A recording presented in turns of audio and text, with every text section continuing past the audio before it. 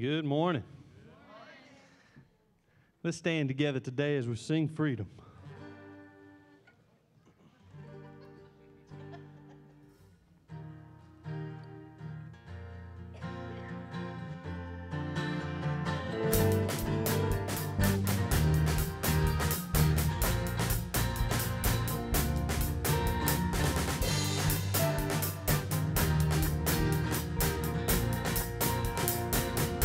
Step out of the shadows, step out of the grave, break into the wild, and don't be afraid.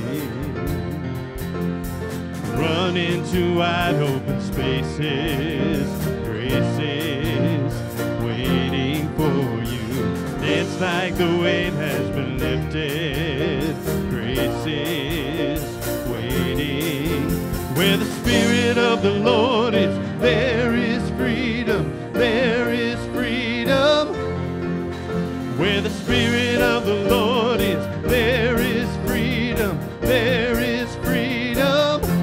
Come out of the dark, just as you are, into the fullness of His love. For the Spirit is here, let there be freedom. Let there be freedom.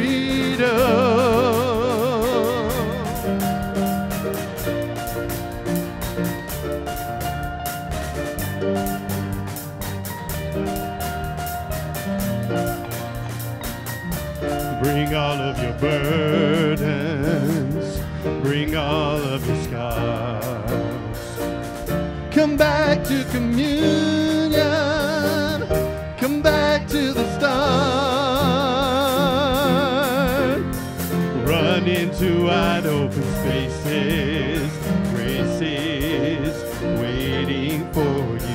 Dance like the weight has been lifted, grace is waiting. Where the Spirit of the Lord is, there is freedom, there is freedom. Where the Spirit of the Lord is, there is freedom, there is freedom. Come out of the dark, just as you are, into the fullness of His love.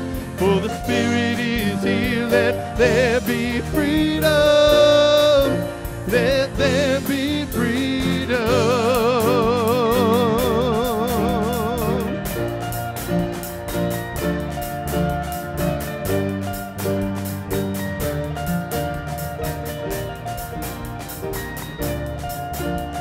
Chains will fall, prisons shake at the sound of Jesus' name. Lives made whole, hearts awake at the sound of Jesus' name. Chains will fall, prisons shake at the sound of Jesus' name. Lives made whole, hearts awake at the sound of Jesus' name. Where the Spirit of the Lord is, there is freedom, there is freedom. Where the Spirit of the Lord is, there is freedom, there is freedom. Come out of the dark, just as you are, into the fullness of His love. For the Spirit is here, let there be freedom, let there be freedom.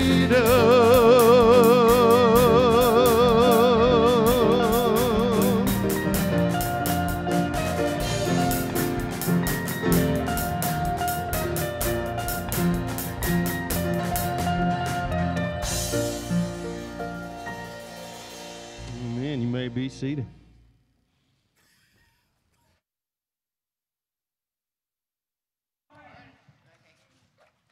Can you hear me now? There we go. Here we go.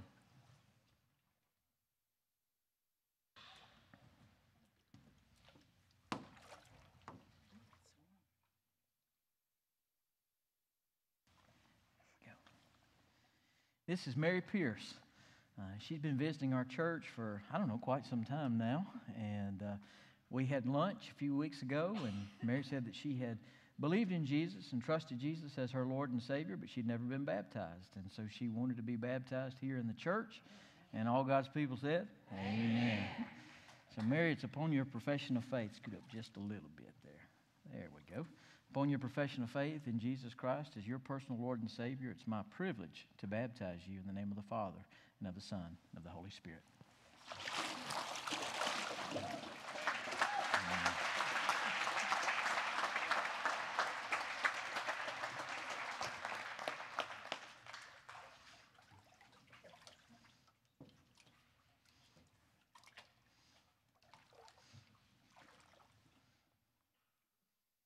And this is Mike Pierce.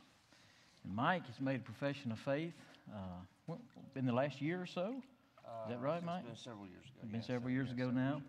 And Mike wants to be baptized today and follow in full fellowship with the Lord Jesus. And so it's my honor and privilege to baptize you, Mike, as my brother in Christ, in the name of the Father and of the Son and of the Holy Spirit.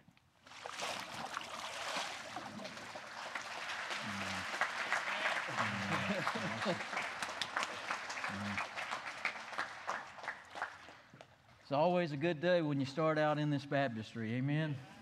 Boy, I hope you had a great Thanksgiving and hope you stayed healthy and hope you stayed well throughout Thanksgiving. You know, we've got a lot of folks in our church body that are not well, and so we want to pray for them. The flu is running through, and flu-like stuff is all through this area and all through this state. So we want to pray for each and every one of them. We've got several who are traveling as well coming back this weekend, and so we want to pray for them. And so let's just start the service with prayer for those who are sick and ill and those who are traveling as well. Father, we love you. We thank you so much for this day. Father, we are so honored to be here, Lord, to worship you. And Father, we pray that you would just add blessing and honor to this service today. And Father, we pray that we would honor and glorify your holy name today. Now, Father, we lift up those who are traveling and those who are sick and ill. Lord, among us, Father, we pray that you'd be with them. Father, we pray that you would lead and guide those who are traveling back safely. And Father, we pray also for those who are sick, Father, that you would, Lord, just touch them and heal their body, Father, that they might come back and fellowship with us once again. Father, again, we thank you for this day.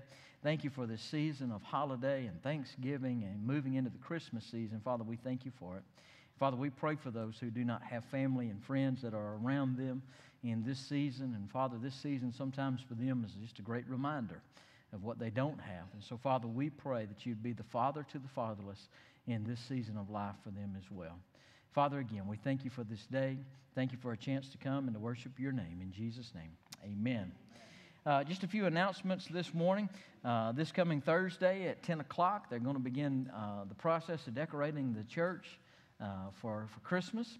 And so if you want to come and help out, again, that's this Thursday at 10 a.m. Today also marks the beginning of 3 weeks of prayer for international missions. We'll have a video to show in just a few moments. And so we want to begin that process today of praying for our international missionaries. Also, if you go to our church website, which is westsidefbc.com, and you click on Connect and Prayer, and then you could submit a prayer request online as well. And so that is online starting today as well. Journey Kids tonight at 6 o'clock. That's for kids elementary age. You're continuing to practice for the Christmas cantata tonight, I believe, and also having a Bible study. Evening worship, of course, here in the sanctuary at 6 tonight. Celebrate Recovery. Every Monday they start with refreshments at 5 o'clock, large group at 5:30. If you've got questions, there's a name and number in your bulletin that you can call or text and ask those questions.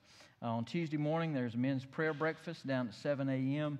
Down at Bentley's Restaurant. Men, we'd love to have you. If you come for the first time, we'll buy you breakfast. Joy of Living Bible Study is still taking their winter break. We'll resume in the new year, so don't forget about that, ladies and men who are a part of that. And then, of course, on Wednesday night, we're back at it with Awana and youth that night as well. A few things that are upcoming. You'll hear more about this in the coming weeks, but there is a testimony night on December the 8th. It is sponsored by First Priority, which is the Christian club down on the school campus, a young man by the name of Caleb Freeman. Caleb and his dad, Jeremy Freeman. Jeremy is a pastor in Newcastle, Oklahoma. His son was in a horrible car accident. When they found him at the scene of the accident, his head was against the grill of the semi-truck. And so you don't survive that, but he did, and he has a fantastic testimony. And I know it's for students, and we're promoting it that way, but we want you to come as well. I'd love to see this sanctuary filled with not just students, but also our church members and their friends and neighbors that need to hear the gospel. I'm telling you, you will hear the gospel that night in a very, very encouraging way, and probably a way that you've never heard it before. And so come that night at 6 o'clock. We will have refreshments for all the students afterwards, but we want you as adults to come and participate in it. Come and support the teenagers in it, pray for them through it, and also invite your lost friends to come to it that night. The ladies' event, Jingle and Mingle, December the 10th. Tickets are $20, still available there at the Welcome Center. Also on the 11th, we're having our Christmas cantata that night, and so I want you to come and be a part of that. If you are a guest with us today, there's a visitor card there on the side of your bulletin. If you'll just tear that off and leave it where you are seated, let us know that you've been here to visit with us. We would really appreciate that.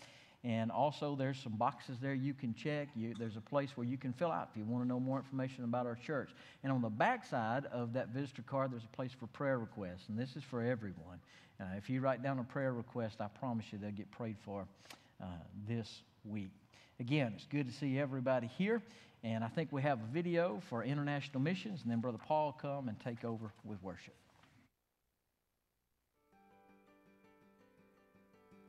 We are Jason and Robin Ebeyer, your IMB missionaries, to a part of Thailand called Isan, where we serve as a part of a growing church planting team, along with several other missionaries. We are currently in language study and building friendships with the purpose of sharing the good news of Jesus with the people of Isan. Because of your giving, we had the opportunity this December to share the meaning of Christmas. We did that in Christmas celebrations in different villages and communities all around us. During those celebrations, the love of Christ was shared, the gospel was shared, and relationships were strengthened. Please pray with us for the 7 new believers who accepted Christ during these Christmas celebrations. Thank you for giving to the cooperative program and the Lottie Moon Christmas offering. It is truly making a difference in people's lives, both here and in eternity.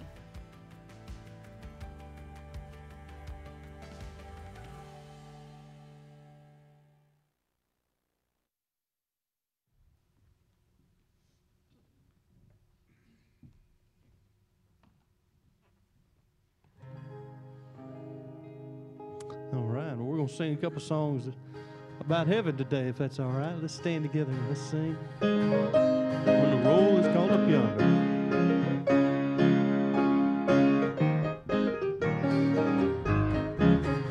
When the trumpet of the Lord shall sound and time shall be no more, and the morning breaks eternal, bright and fair, when the saved of earth shall gather over on the other shore, and the roll is called up yonder, I'll be there. When the roll is called up yonder, when the roll is called up yonder, when the roll is called up yonder, when the roll is called up yonder, I'll be there.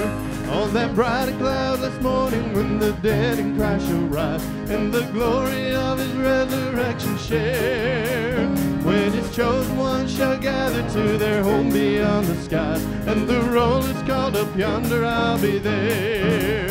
When the roll is called up yonder, when the roll is called up yonder, when the roll is called up yonder, when the roll is called up yonder, I'll be there. Let us labor for the Master from the dawn till setting sun. Let us talk of all his wondrous love and care. Then when all life is over and our work on earth is done, and the roll is called up yonder, I'll be there. When the roll is called up yonder, when the roll is called up yonder,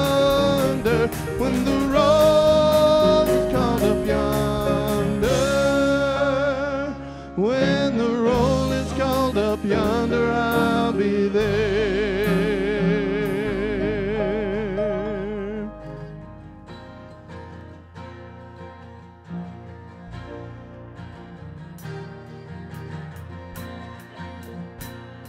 How I long to breathe the air of heaven, where pain is gone and mercy fills the streets, to look upon the one who bled to save me and walk with him for all eternity.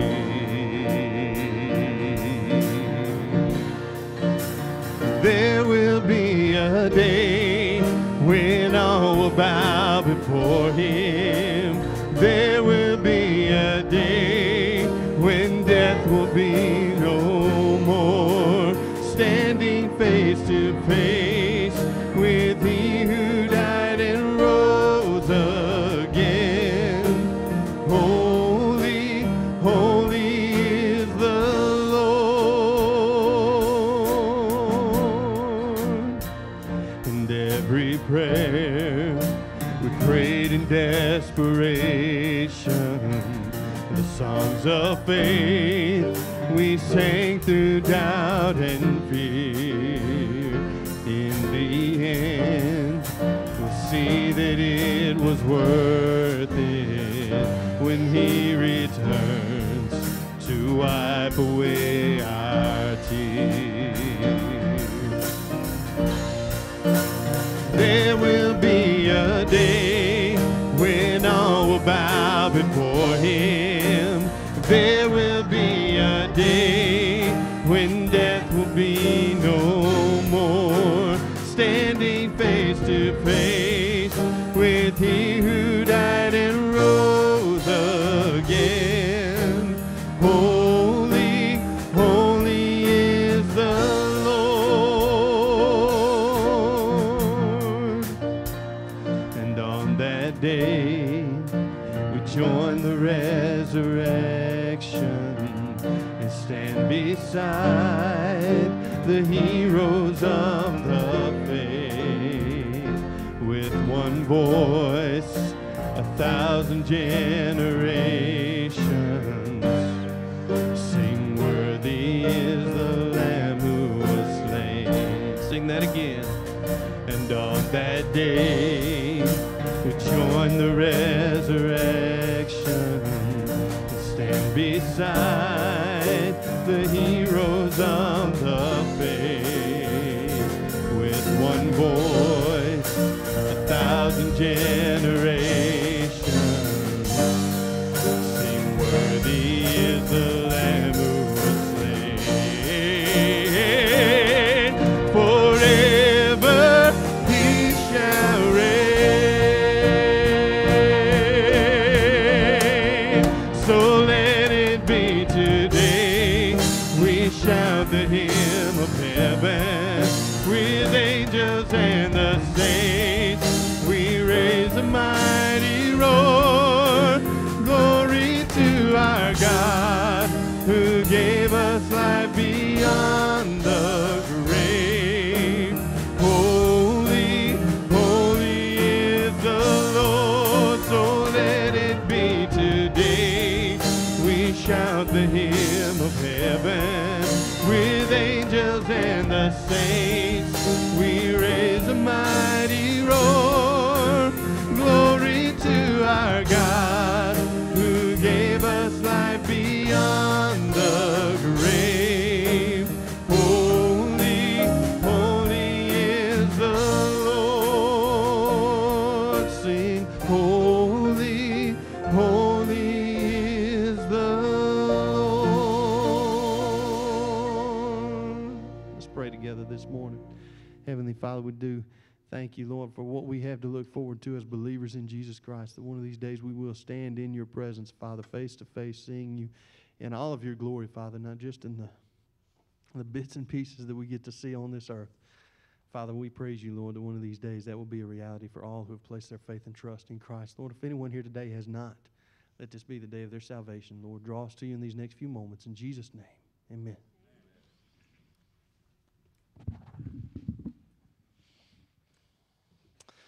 We've just come out of Thanksgiving, and hopefully, as we said, hopefully you had a good week this week. Hopefully you weren't fighting off illness too much.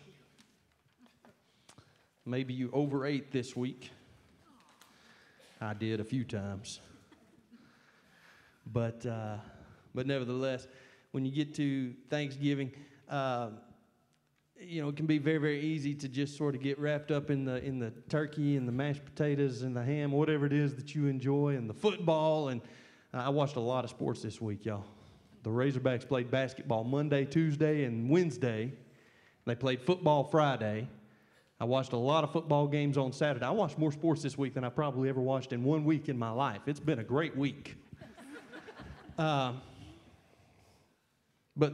really, when you get right down to it, as we all know, that's not what Thanksgiving is really about. It's about stopping to take time to thank God for everything that He has done, and there's so much that we have to be thankful for.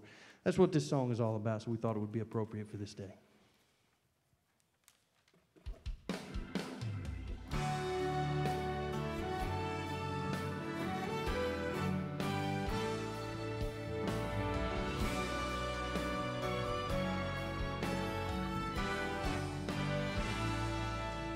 Every morning when I wake to see the sun, I can't help but think about the Lord and all the things He's done. He meets my every need. He's been so good to me, and I can't help but praise the Lord for all He's done.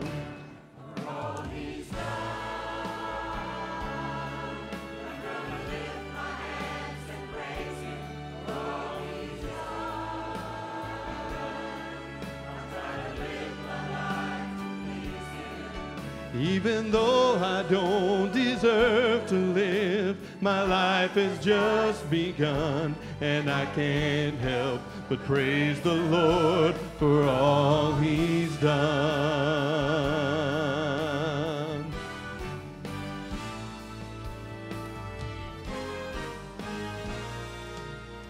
There are many things that I can praise God for. And if I started now until I died, there'd still be many more. If I could mention only one, I'd have to thank Him for His Son, and that's enough to praise the Lord for all He's done.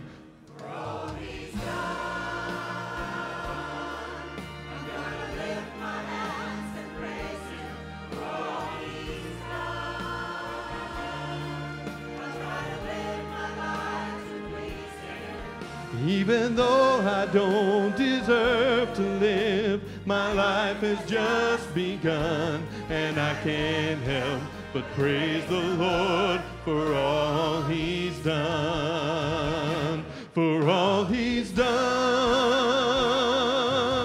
I'm gonna lift my hands and praise Him for all He's done. I'll try to live my life to please Him. Even though I don't deserve to live, my life has just begun, and I can't help but praise the Lord for all He's done. Even though I don't deserve to live, my life has just begun,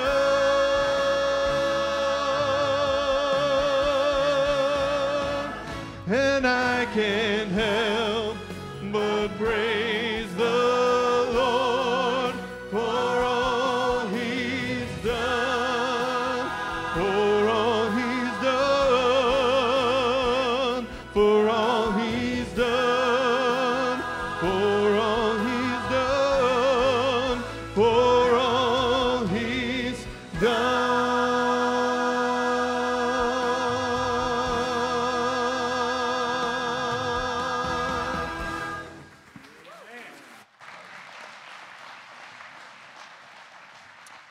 Amen. Amen. As they are coming down, we'll dismiss Children's Church for children ages 3 through kindergarten over to my right. Miss Kim has Children's Church today. Here they come. Just like two boys. You see them? They got side by side. One looked at the other one and said, "You ain't beating me, big boy," and took off. Acts chapter 17, if you have your Bibles this morning, Acts, the 17th chapter. Well, today begins the Advent season, getting ready for Christmas. I hope you're like I am. You have your Christmas trees up. That's right. I said plural. Christmas trees. We have 3 in our house. Last night, one of the questions in our Sunday school lesson this morning was, what do we not mind waiting on? And then what do we mind waiting on? And I told my Sunday school class, I didn't realize it until last night, but I don't like waiting at Hobby Lobby. I didn't realize it, but it hit me last night. And I looked at Alicia and I said, I'm going to go outside and I'm going to get the car because it's raining. I'd hate for you to have to walk in the rain. I said, I am out of here. It's a terrible place this time of year. Well, we spent 30 minutes trying to figure out which stick we were going to buy. She asked me, which one do you like? I said, I don't care which stick. One had a red berry, one didn't. I don't know. And then when we got to the checkout, she said, I don't know if I like the red berries or not. I said, oh my goodness gracious. Stand with me on the reading of God's Word. Acts chapter 17, she calls me Scrooge or the Grinch. That's what she called me the other night. I said, the Grinch, I like Christmas. I just don't like all this other stuff. And when you put up Christmas trees in your house, it's like you took glitter and it just exploded in your house. And y'all, I hate glitter. You ever notice when you get it on you, you can't get it off of you, you know? Just be ready. After Thursday, there'll be glitter all over this church because it comes in here too. And anyway, Acts chapter 17, I love Christmas. Can you tell? Beginning in verse 1, the Bible says, now when they had traveled through Amphipolis and Apollonia, I have a hard time with those 2 words, they came to Thessalonica, where there was a synagogue of the Jews. And according to Paul's custom, he went to them, and for 3 Sabbaths he reasoned with them from the Scriptures, explaining and giving evidence that the Christ had to suffer and rise again from the dead, saying, this Jesus, whom I am proclaiming to you, is the Christ. And some of them were persuaded and joined Paul and Silas, along with a large number of the God-fearing Greeks and a number of the leading women. But the Jews, becoming jealous and taking along some wicked men from the marketplace, formed a mob and set the city in an uproar, attacking the house of Jason, where they were seeking to bring them out to the people. And when they did not find them, they began dragging Jason and some of the brethren before the city authorities, shouting, these men who have upset the world have come here also. Let's pray. Father, we love you. We thank you so much for this day. Father, thank you for all the blessings that you have done for us. Father, as we've just heard in song, Father, we thank you for everything that you've given us. But Lord, if we just have to mention one, we thank you for Jesus. Father, we thank you that you sent him, that he died on our behalf, and that, praise the Lord, he rose from the dead. And he's alive today. He's in this room today. And Father, as best I know how, I seek to hide myself behind your cross and let you speak. Help me to be silent and only say the things that you'd have me to say. In Jesus' name, amen. You may be seated. Acts chapter 17. If you remember, things have shifted a little bit. The Apostle Paul has a sidekick named Silas. He gathers another sidekick named Timothy. We see him here in Acts chapter 17 mentioned as well. And so he's got a new party that's traveling along with the same old song. He's just preaching Jesus everywhere he goes.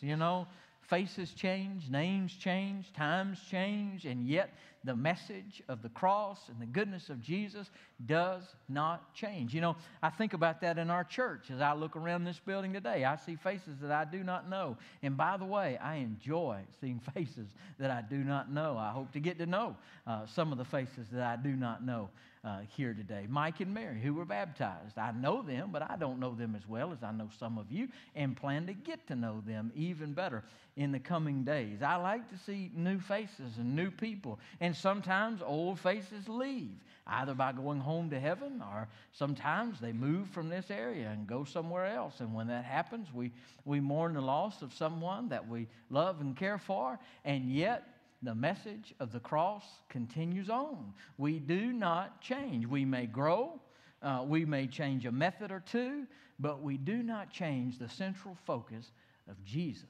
He is number one in everything that we do. The Apostle Paul was that way. He changed. He went from Barnabas to Silas, and then meets a young man named Timothy, and yet his message and the reason that he exists has not changed one iota. He is still continuing the message of the cross. Point number one is this: reasoning in the synagogue.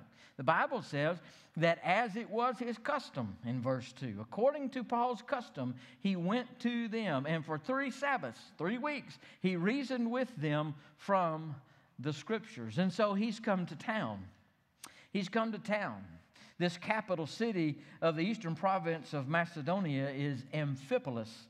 And it is the place, it's an original colony of the Athenians, but it's under the Romans at this point. As a matter of fact, most of the known world at that day was under the Romans, but it's under their control. It was the capital, again, of that part of Macedonia. It was near Thrace, and was situated not far from the mouth of the Strymon River. It followed around the city, and it got its name from that city. And the distance down to some of the other cities there that the Apostle Paul would go to, Philippi to Amphipolis was only 33 miles away. Apollonia was 30 miles away. Thessalonica was 37 miles away. And so that region was fairly close in proximity that the Apostle Paul would begin in this second missionary journey to preach the same old message of Jesus everywhere that he goes. Now listen, Thessalonica, you need to understand, when we think of Thessalonica, you might think of Higdon, but you shouldn't. It had a population of about 200,000 people.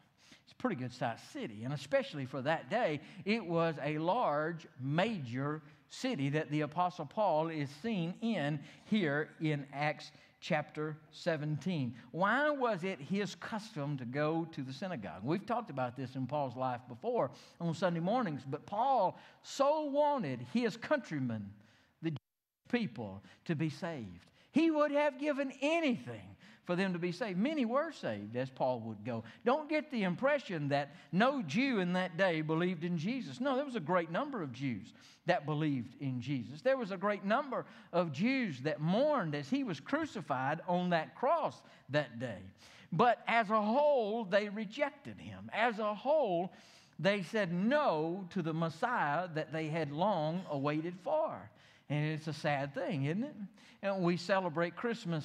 Christmas Day is on Sunday, by the way, this year. It's a little different that day. And on that day, I had someone ask me just this week, said, y'all going to have church on Christmas Day? Seems like we should, you know? It's like canceling church on Easter. You don't cancel church on Easter, you know? Yeah, we're going to have church that day. We're going to celebrate the birth of Jesus. And you remember when he was born in Bethlehem, you remember where he was born? We say a stable is more like a cave, but regardless, he had no hospital bed with which to lay. He was rejected even in Bethlehem from the beginning. There was no room for King Jesus. And it's still that way today, isn't it? No room in a lot of people's hearts for King Jesus. And I'll just be honest. There's a lot of Christians who are born again but are not following him, and they are living as though there's no room for him in their heart. They say that they are saved, and yet they are not about the business that the Apostle Paul was about. They're not about the business that the Lord Jesus was about. They're not about the business of spreading the great news that the King has come, that he lived, that he died, and that he rose again. and He's coming again as well. I'm telling you, that's our business. The Apostle Paul knew that was his business everywhere he went, and it was his custom to start in the synagogue. Why start in the synagogue? Well, one, for the Jews, but two, you find people who are God-fearing. You see that throughout the book of Acts, that they go to people who are God-fearing. They start there. People who acknowledge there is a God. It's a good place to start, wouldn't you agree? If you're going to come and if you're going to tell the rest of the story, it's a good place to start with people who believe that there is a God in the first place. But we're going to see before we finish this chapter, he did not run away from those who did not believe in a God at all. He ran to his culture, not from his culture. He reasons in the synagogue. When the Bible gives this idea, this terminology of him reasoning in the synagogue, it's not just that he got up and preached, but there would be dialogue back and forth. There would be questions, and there would be those who would go home and they would read in the Scriptures and come back to Paul and say, but the Scripture says this. And Paul would have an answer for them. You know, Paul, before he was saved, most Bible scholars will say he had the equivalent of 2 PhDs in Old Testament theology and law. He had sat at the feet of Gamaliel, which at that day was one of the best-known rabbis of the day. He knew the law, and he knew what we call the Old Testament top to bottom. He knew it. He understood it. He could quote books and chapters from the Old Testament where many of us cannot. He had been trained in this way. You think about Peter. Peter was a fisherman. And at the age of about 12, in Jewish custom, if you were a young man of prominence, you would be taken away from your family and you would be set at the feet of men, rabbis, to learn and to be taught. And so when you see a fisherman who is also a Jew, you understand that he's not the cream of the crop. He's not the one that would be taken and chosen. He's just a common everyday guy. But Paul was not that way. Paul was a man who knew the Old Testament. You know what I like about those two figures in your New Testament? The Apostle Paul and the Apostle Peter. God used both men. God can use anyone. Anyone. God can use you if you have a master's, if you have a PhD, if you just have a BS degree. God can use you. And all of us who know Jesus have a BA degree, born again. Amen. And if you are born again, God can use you. You say, I'm too young. I'm just too young to be used. You're never too young to be used by the Lord Jesus Christ. I've seen young people get saved, get baptized, and next thing you know, their parents are getting saved and their parents are getting baptized. Praise the Lord. You're never too young. You say, well, I'm too old. I've already done it. I've heard people make statements like, well, you know, that children's ministry stuff, those young people need to come and do that because I did that all those years ago, and those young people, they need to handle that. Well, I'm telling you, if you're alive, you're not retired from the kingdom work of King Jesus. And so, if there is a hole that you can fill it. Go do it. Wouldn't it be wonderful if God called a missionary out of this congregation who is retirement age? They are retired and thought they would live on the farm for the next 30 years and then die and go home and see King Jesus. If God would call a couple out of this church, retirement age, to go overseas and spread the gospel, wouldn't that be wonderful? All the old folks go, well, it would be if it wasn't me. What if it is you? What if it is you? I'll never forget meeting a man. His name is David Hines. David Hines. He's serving in an unknown location right now. David was from Oklahoma. I met him in South America. David told me the story of how he had retired. He had a very lucrative career, and he had a lot of money in the bank, and he had retired. Him and his wife was just going to enjoy retirement. And he said, I was minding my own business when God called me to South America. At some point, the work there in South America stopped and ceased, and so he had a chance to go back home. He said, I don't want to go back home. I want to go somewhere and serve. He's one of those IMB missionaries that we support right now. And he was retired, minding his own business, sitting in a church service just like this one day when God said, it's you. It's you. He said, I'd heard about missions all my life. I'd heard about going overseas all my life. I had even been on some short-term mission trips and been so blessed, and yet never expected that God would call me. But He did. But He did. And He could call you. You say, well, I'm to the age now. You may be at the perfect age to be used. But Paul did not shrink back from his culture around him, but he went after them. He went after them, and understanding that, remember now, the Apostle Paul has already been beaten. He's already been stoned. He knows persecution awaits from every town, from every center that he goes, and yet he continues to preach the gospel. You know who always comes after him? The Jews. The Jews. And yet, as was his custom, he went to the synagogue. Who's there? The Jews. The Jews. So in other words, the Apostle Paul, he does not only does he not run from a fight, but he starts one in every town he goes to. Now listen, I'm not promoting that we as Christians ought to be fighting and fussing and squabbling. I'm not saying that at all, and that's not what the Apostle Paul did. But what we can't do is shrink back as the culture decays. We can't run from it. As a matter of fact, we have to run to it. If you were to drive down the road today and on your way home, maybe after lunch, you're driving home and you look over and you see a house on fire. It's on fire. The smoke is boiling out of the windows. You see that it is on fire. And you see a lady out front of that house, and you see that she's weeping and that she's sobbing. No one else there. Would you stop? I would.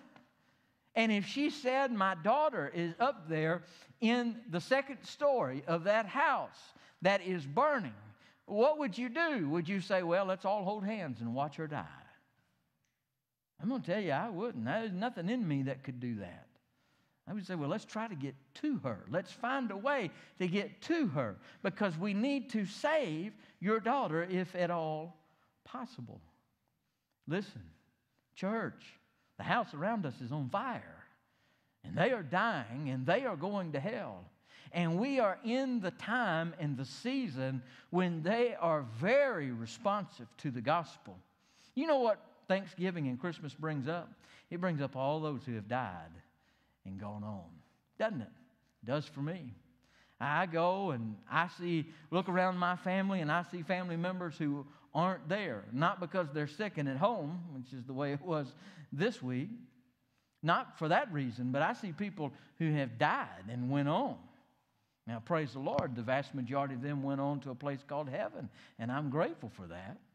But they have died. They are not there anymore. And it brings up some of that sorrow and some of that grief. It doesn't matter how long it's been, it's still there when you've lost someone that you care about. You know, there's a world out there who feels the same way during the holiday seasons. And they remember that death does come. And they see people who aren't there anymore, who used to be there, and they miss them, and they are thinking along those ways. Some are thinking in Thanksgiving, everything that they're thankful for, and the blessings that they have. You hear that from lost folks, right? We are so blessed. Well, who blesses you? The Lord Jesus Christ is the one who blesses you. See, He's the King of Kings and the Lord of Lords. We are in a season where the world is bent toward religion and fearing God. And so guess what we ought to do? Take advantage of it. Take advantage of it. And we ought to run into the culture in this season and witness and proclaim the Lord Jesus Christ to the lost. And also invite them to come to church. Listen, do you know that still over 80% of people, they say, if you invite them, offer a ride to pick them up, we'll come with you to church. Not saved folks, lost folks. Not people who move into this area looking for a church. We're grateful for them. We want them in our church. But I'm telling you, lost people will come into this building if you invite them to come and offer them a spot to sit with them in church. They'll come. And if you buy their lunch, it's almost 100%. Man, go out and invite lost people to church. You know a good time to do it? December 8th, when we've got that guy coming from Oklahoma. They'll say, come here, a young man who he should be dead, but he's alive. And he's just going to tell us his story. Maybe December the 11th, which is that Christmas cantata. You know, I think I've shared this before, but I'm not a big Christmas cantata guy. I know that shocks the ones who really know me, right? I'm not. And when we moved up here, you know, we've had them in every church I've been in. And I've had to be Joseph for a long time, you know. Now they ask me to play some old guy, you know. But for a long time it was Joseph. Alicia was Mary, you know, for a long time in a lot of churches that we went to. And I didn't mind doing that as long as we just had to sit there and look good. But when you got to start doing all that talking and memorization of those lines, that's not for me. And so I told Paul when we moved up here, I said, don't ever ask me to be a part of a play. And so far, so good. And every year he always tells me, he says, you know, I almost asked you to be in the play, but then I didn't. I said, amen, you know. There's a couple guys in our Sunday school class who said, well, he asked me, and he rooked me into doing it. And so, you know, it's just not my thing. And we moved up here. Every other church I've been a part of, when it comes cantata night, you have a crowd, but not a big crowd. Well, that first night we had cantata, there was not a parking spot in the parking lot. And I said, well, hey, I like this. Get a lot of people here and preach the gospel, you know. And so every year, I'm telling you, I look forward to cantata night. You want to talk about an easy way to invite someone to come? First off, we're going to have food that night after it's over with. So there'll be food. That's easy. Then we're just going to hear music. And a little play. So come and be a part of it. We'll have grandmas and grandpas here to hear those little grandchildren get up and sing. And some of those grandmas and grandpas don't know Jesus. I look around this room and I see grandmas and grandpas in this room now who used to not be here on Sunday morning, but you always came to see those grandchildren. And somehow, some way through that, the Lord worked in your heart. I'm telling you, it is a great time of the year to invite folks to come to church. The Apostle Paul goes to the synagogue and he reasons. And then while he's there in the synagogue, there becomes a riot. Reasoning is point number one. A riot in the streets is point number two. If you look down in verse 5, it says the Jews become jealous. Why are they jealous? Well, people in the synagogue are listening to Paul. Paul's gathering up a crowd, and they don't like that. They don't like that. They're the ones who are supposed to gather the crowd. They're the ones who are supposed to be preaching and teaching. And the Apostle Paul is gathering this crowd, and people are turning to Christ. And so they become jealous. They become jealous. And they took along some wicked men from the marketplace. They didn't go get the good Christian people. They didn't get the good religious people. They went and got the bad guys. They went and got the bad guys to come after Paul. They formed a mob. They set the city in an uproar. They attacked the house of Jason, which is where they're staying, and they were seeking to bring them out to the people. What were they wanting to do? The same thing they did in Lystra. They wanted to stone the Apostle Paul for preaching the gospel. They wanted to kill him. They wanted to take him out. And they couldn't find him. They couldn't find him. But here's what they said of them. These men who have upset the world have come here also. If you have a King James Bible in front of you, it may say something like this. These men who have turned the world upside down. Upside down. That's what people say about people at Westside, right? We're turning the world upside down, man. No, that's not what they say about Westside. I don't know what all they do say about Westside. I hear things like it's a good church, it's a growing church, it's a big church. I hear that a lot. But I've never heard one person say, you know, I hear about Westside. Y'all are turning the world upside down there. Man, you're changing everything in our culture. I don't hear that. I don't hear that. You know what? We should. We should, not just the Westside, but the Christian community should have a voice in 2022. And will you just be honest? We don't have much of a voice anymore. You know why? We're not talking. We're not talking. We're shrinking back. If we do talk, we talk in our huddles when we gather together and talk about how bad it is. It's bad out there, man. The world's crazy. The world's gone nuts. Homosexuals on the television on almost every commercial. The world's gone crazy out there. They're crazy out there. Oh, politics. About to have another presidential election. That'll be fun. That'll be fun. We'll talk a lot about that. We'll gripe and we'll complain and we'll talk about the debates when they happen, and we'll talk about who we ought to vote for and who ought we not to vote for and how bad things are. You'll hear about how bad things are. The Republicans are going to talk about how bad things are because there's a Democrat in office. And if we had a Republican in office, the Democrats would talk about how bad things are because we had a Republican in office. And politics. There'll be very few that'll talk about the church's view politically. You know why? Oh, we ran away. We ran away. I hear all the time, they took prayer out of our schools, and I can't believe how bad it is. Took prayer. Well, who let them? I wasn't around then. Who let them? The church.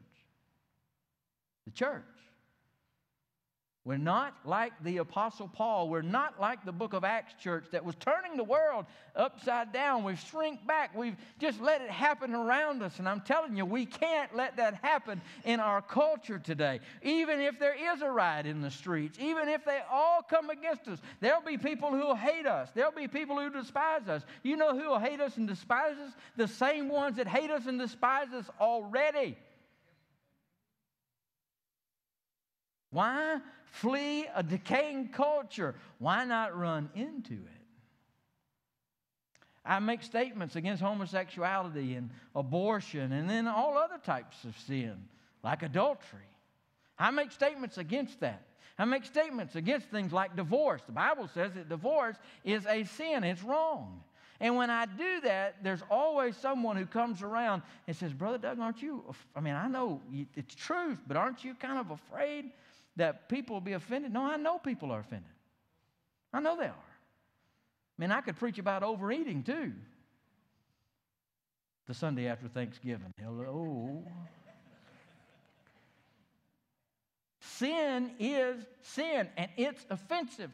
And the goodness of the cross to some who are perishing will be offensive as well. But there's some folks that He's saving.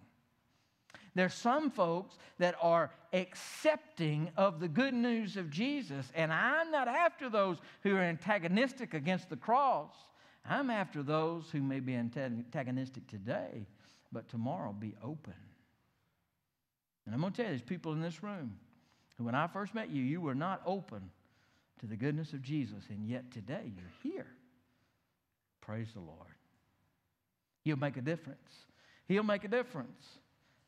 But there'll be problems. There'll be problems.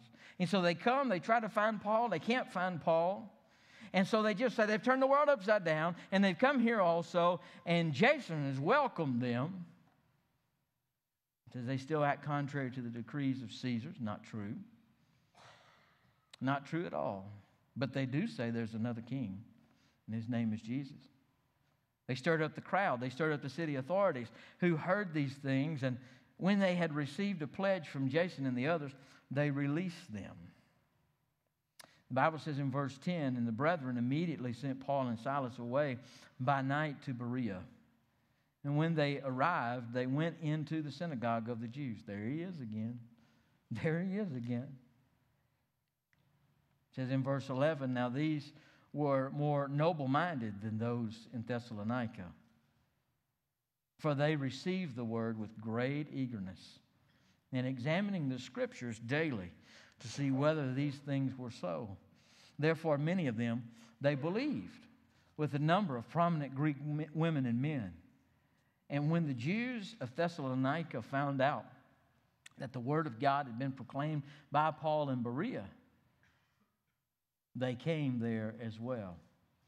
They began to agitate and they began to stir up the crowd. It says in verse 15, and immediately the brethren sent Paul out to go as far as the sea, and Silas and Timothy remained there. Now those who escorted Paul brought him as far as Athens, and receiving a command for Silas and Timothy to come to him as soon as possible, they left. Now listen, the Berean Christians is about 40 miles away from Thessalonica. So he got far enough away that it would take a day or two for them to catch up.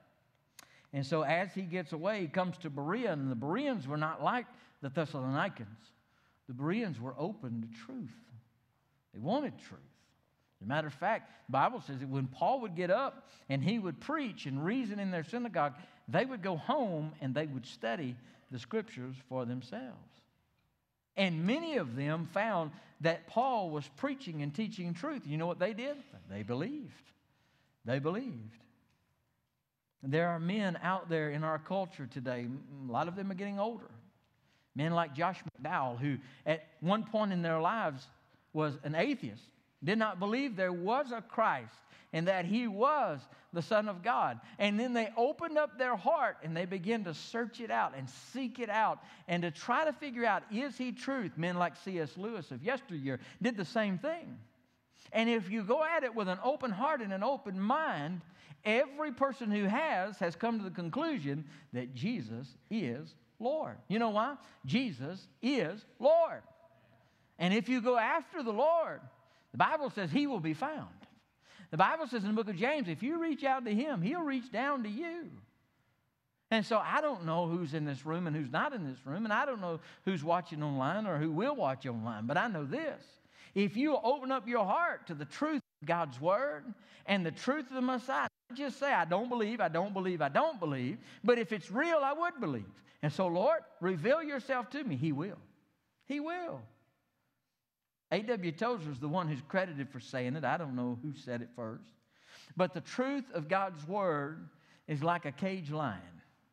It doesn't need to be defended. You just open up the door and let it out. It will defend itself. The problem is, we just keep it all hemmed up. You go to your house, how many Bibles do you think you have? I don't know how many I have in my house. I have no idea how many I have in my office. I know on my phone, I don't have my phone in my pocket, but I know on my phone, I've got every known translation under the sun on my phone. So they tell me I don't read many of them, but I only read one or two. And you've got the Word of God everywhere. We just have to turn it loose. How do you turn it loose? You turn it loose in Word. You have to speak the Word of God. You can't just live it. Now, if you don't live it, you can't speak it because nobody will listen, right? But if you just say, well, I'm living my life in a way that would please the Lord Jesus Christ, others will see it and come ask me, what do I have? I want that. Well, if they're looking at my life, they're probably going to say, I don't want that at all, right? My life's not all put together and perfect and you know, like a Hallmark movie, you know, where everybody falls in love at the end and goes home and the snow falls. I mean, y'all seen that? Just turn over there this time of year. You'll see that. My life's not like that. Matter of fact, there's some things in my life I don't even want. Why would they want that?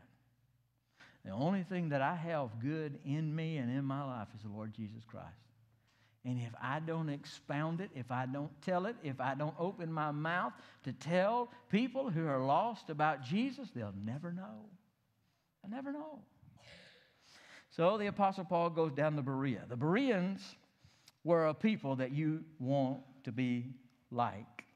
They received the Word with gladness. They were open-minded and they were ready of mind and prepared with the Word. They searched the Scriptures. They tested what the preacher said. They didn't just take his word for it, but they went home and they studied it. They studied the Word daily in verse 12.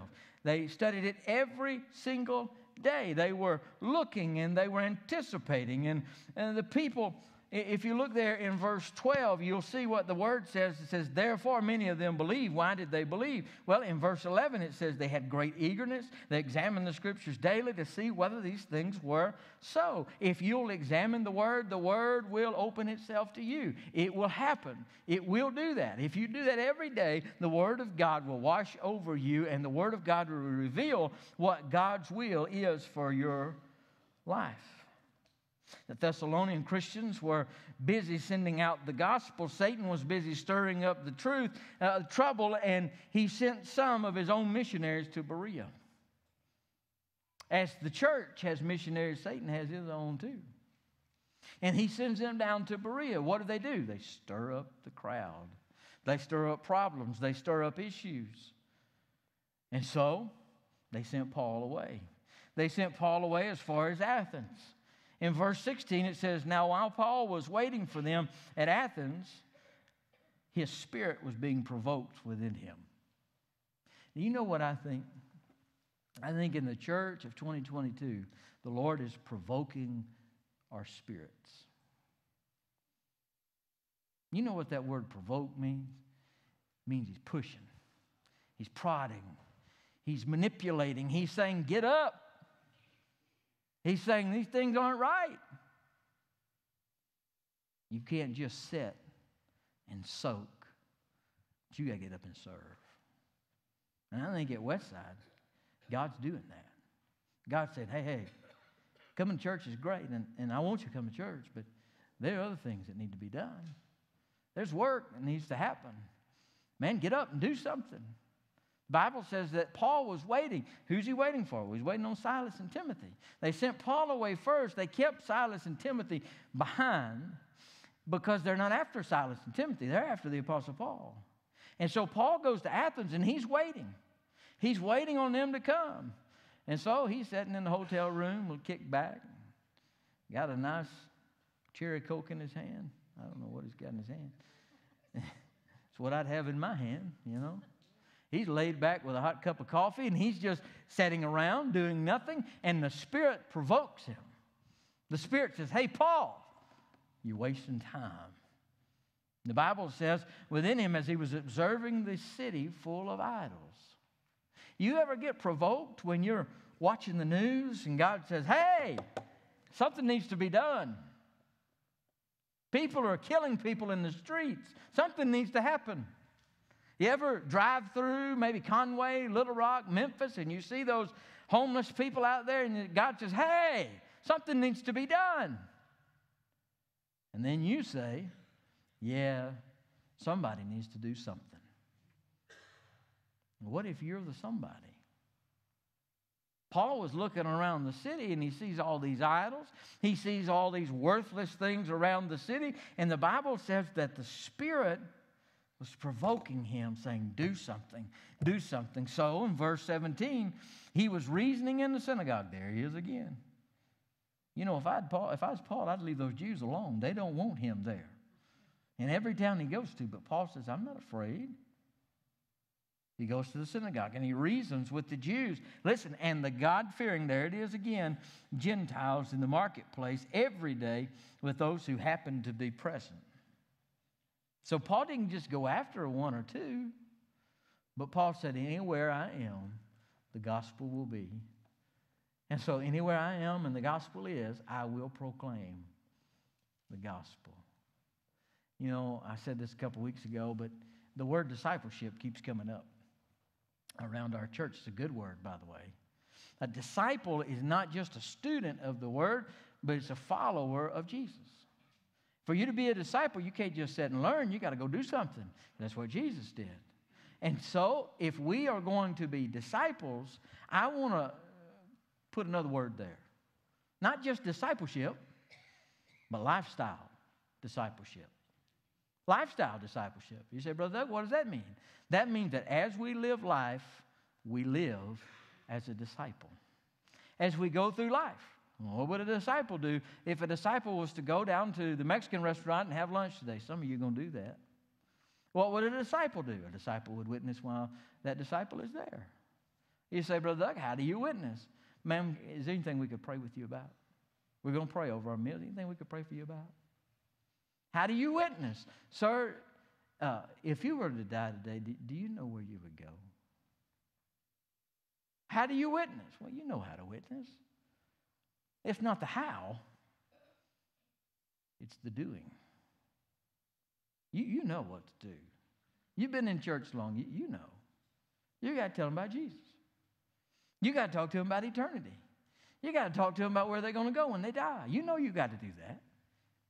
It's not the how, it's the doing. Make your life a life of discipleship, not a time of study, not a program that the church does, but a lifestyle in which we live. How do you live for Jesus? Be kind. Hey, come back tonight. We're going to talk about the fruit of the Spirit, kindness.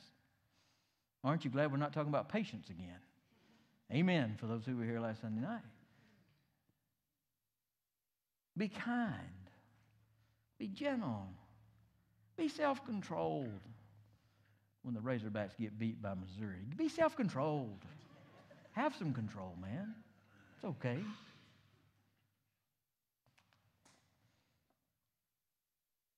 Point number 4 is this. He ran toward the skeptics. You see it there. We may not have time to talk much about it, but the Bible says there was also some Epicurean and some Stoic philosophers. Oh, philosophers. Don't you love them? They have something to say about everything, right? He saw them there. They were conversing with him, some saying, "What would this idle babbler wish to say?" Others, "He seems to be a proclaimer of strange deities," because he was preaching Jesus in the resurrection. And they took him, and they brought him to the Areopagus, saying, "May we know what this new teaching is, which you are proclaiming? For you are bringing some strange things to our ears, so we want to know what these things mean." Skip down to verse 22. Paul stood in the midst of the Areopagus and said, "Men of Athens, I observe that you are very religious in all respects. For while I was passing through and examining the objects of your worship, I also found an altar with this inscription, 'To an unknown God.' Therefore, what you worship in ignorance, this I proclaim to you." As Paul would walk through the city, he would see all of these idols, all of these false gods. He would look and see an inscription that said, "To an unknown God." If there ever was a great illustration for a sermon, there it was. And Paul said, hey, they're right. They're right. They are worshiping a God that they do not know. Why don't I introduce them to that God? And so he stands and he begins to proclaim the word. And boy, it's a great word. It's a great sermon which he preaches. He says, "This God that you worship in ignorance," he says, "I proclaim to you." And he starts out with creation. He starts out with creation. If you look there in verses 24 through 27, you'll see that he talks about how God created the heavens and the earth and that God gives breath to all things. Well, who is this God? Well, it's the unknown God. They don't know this God. And Paul is opening up their minds and their hearts to this quote-unquote unknown God. The second thing that he challenges these skeptics with is the incarnation. If you look down in verse 28, he says, "For in him, in Christ, we live and move and exist, as even some of your own poets have said, for we also are his children. Being then the children of God, we ought not to think that the divine nature is like gold or silver or stone or an image formed by the art or thought of man. Therefore, having overlooked the times of ignorance, God is now declaring to men that all people everywhere should repent." He starts with creation, says we are a created being. Who are we created by? This unknown God. He talks about the incarnation, that the deity of Jesus, that Jesus came and that he lived among us to set us free. But here's where he lost them. He talked about the resurrection. He talked about the resurrection. If you look down in verse 31, the Bible says, "Because he has fixed a day in which he will judge the world in righteousness through a man whom he appointed, having furnished proof to all men by raising him from the dead." The Bible says in verse 32 that when they heard the resurrection of the dead, some began to sneer. Others said, "We'll hear you again concerning this." So Paul went out their midst, but some joined him.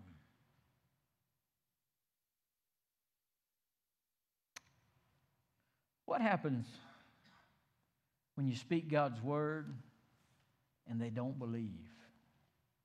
Well, some won't. Some won't. You know, a preacher knows this as well as anybody.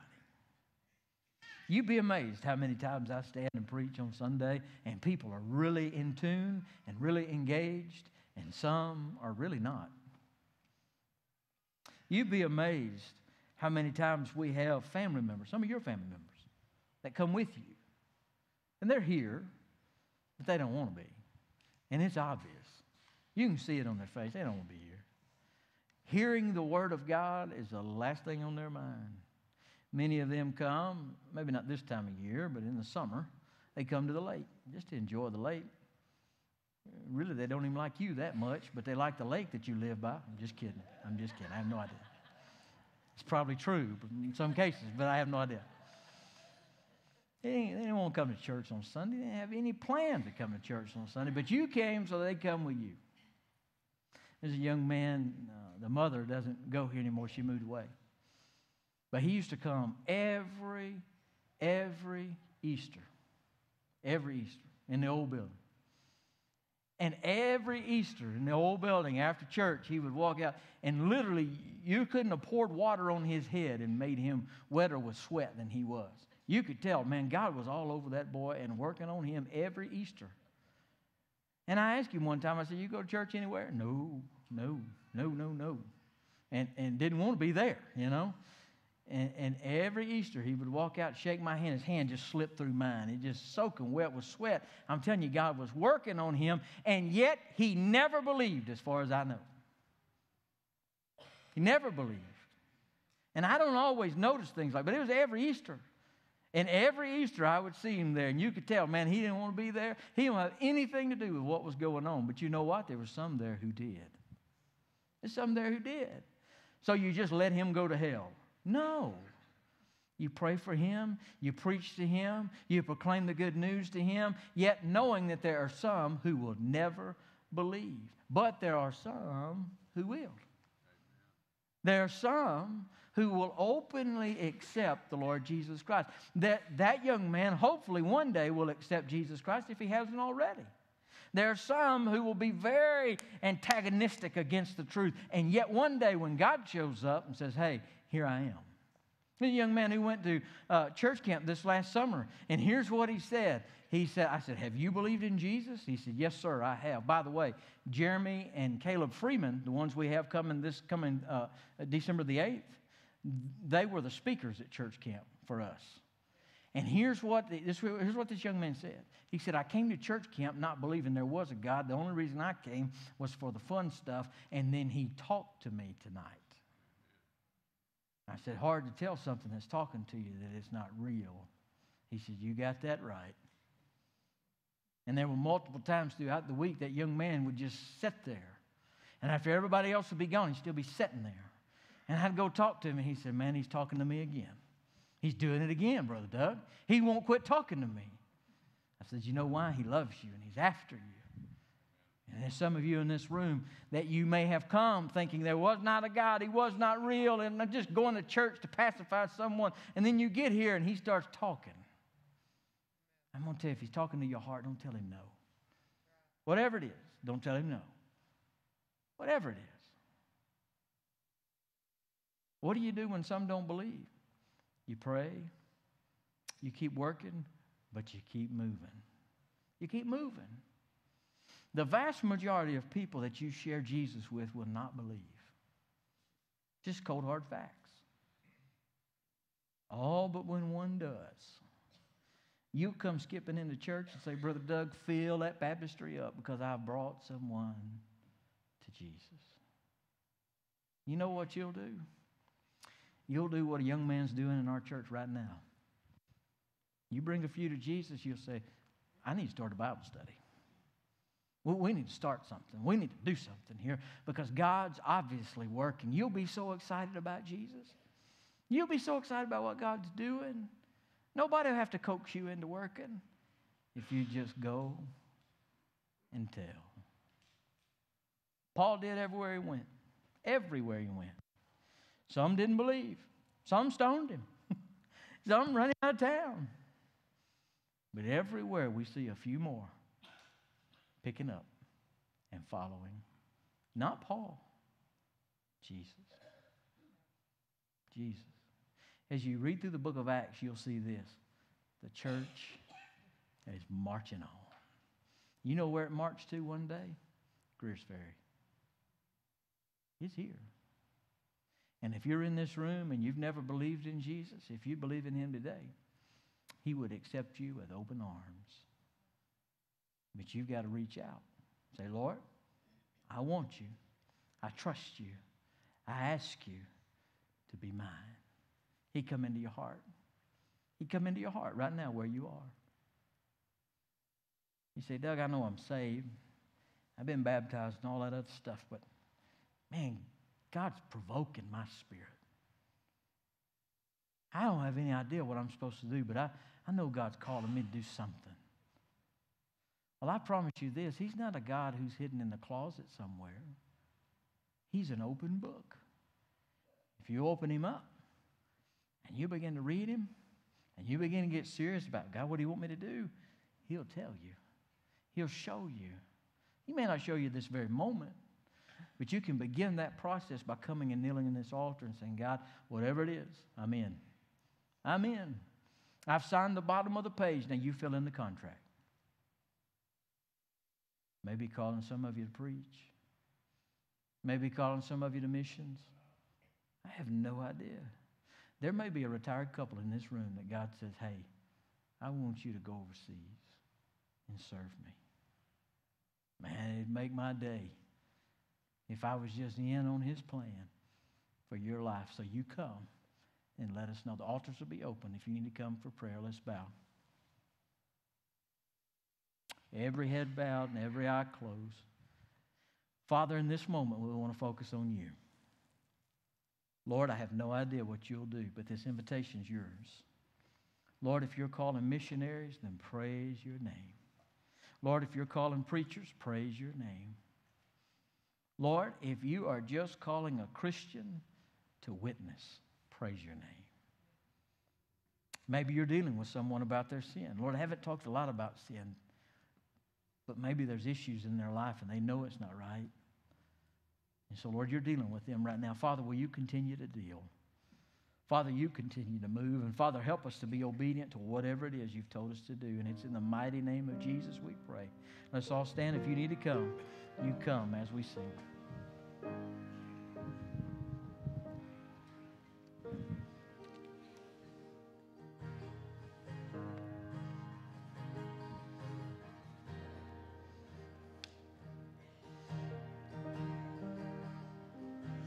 There's a place where mercy reigns and never dies. There's a place where streams of grace flow deep and wide, where all the love I've ever found comes like a flood, comes flowing down. At the cross, I surrender my life. I'm in awe of you. I'm in awe of you. Where your love ran red and my sin washed white. I owe all to you. I owe all to you, Jesus. There's a place where sin and shame are powerless,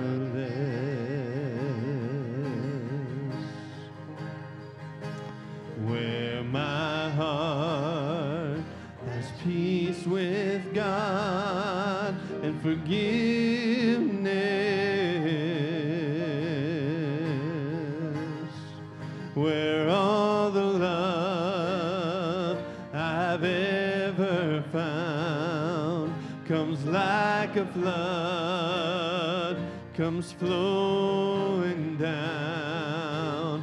At the cross, I surrender my life. I'm in awe of you. I'm in awe of you. Where your love ran red and my sin washed white. I owe all to you. I owe all to you, Jesus. Here my hope is found, here on holy ground. Here I bow down, here I bow down. Here, arms open wide, here you save my life. Here I bow down, here I bow. At the cross, I surrender my life. I'm in awe of you. I'm in awe of you. Where your love red and my sin washed white. I owe all to you. I owe all to you, Jesus.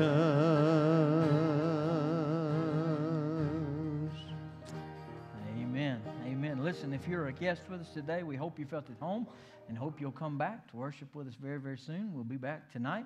Many of us will at 6 o'clock. I want you to come back. Again, we're talking about kindness tonight, Lord willing, not patience. Amen. Amen. Kindness. We're moving on. I got a text this week, Jerry. I'm not going to tell them who it's from, okay? Jerry said, you got to be more careful what you preach on Sunday nights. He said, my wife's been telling me all week, patience, Jerry, patience, patience. Oh, me. So patience, Jerry, patience. Listen, we hope you come back and worship with us very, very soon. I know the holiday season is a great season, right? We enjoy it. But I also know that there are many around us that are hurting and that are struggling. And so listen, pray for those. Be open to that. Be looking for that. When you see someone who's hurting, reach out to them, put an arm around them. That's what we're called to do as a church of the Lord Jesus Christ.